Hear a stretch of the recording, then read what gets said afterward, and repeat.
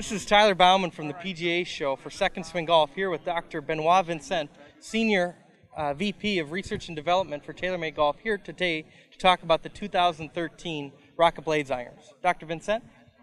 So our new RocketBladez iron is really, I would say, a breakthrough in the world of irons, in the same way as RocketBall's fairway were a breakthrough in the world of fairway last year. Why is that? Because we introduced a slot here in the bottom of the iron that helps the face and the body flexing together at impact and generate a ton of ball velocity. 3, 4, 5 miles per hour ball velocity, creating humongous distance. The additional benefit is a little higher launch angle due to that flexibility at impact, making those trajectory going forever in the air, very, very penetrating trajectory.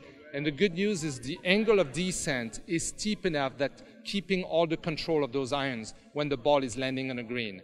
Overall, it's a fantastic product. The feel is amazing. We control it by filling the slot with some materials and managing the badge. This iron comes in other version. This is the market version. It comes in a tour version, more compact blades, and also in an easier to play version. It's called the RocketBladez Max. Very expensive, but very easy to play. Absolutely. Schedule your fitting today at Second Swing Golf for the new RocketBladez irons from TaylorMade to find the right set for you.